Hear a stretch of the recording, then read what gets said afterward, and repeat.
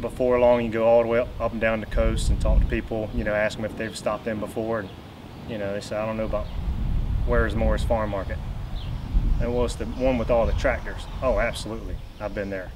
It is the tractor place. Well, it started before I was born. I guess he basically did it about 83 is when they started this market. Dad used to be a farmer and decided he wanted to start selling produce instead of growing it.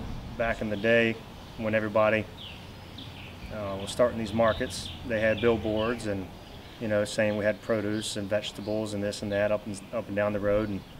And one day he had some family members that brought some tractors to him and said, you might have a better use for it than I do. And so he put them on the road, and as people started inquiring about tractors and wanting to take pictures on them,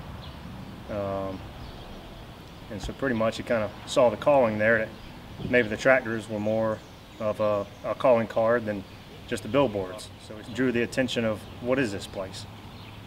He said, if you want to stand out between the next guy and be successful, you got to do something different.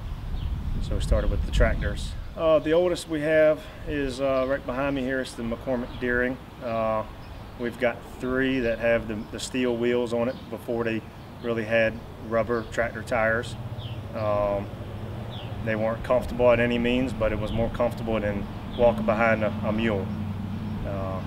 And they're probably from the 30s. I think we got over 40 now. I lost count.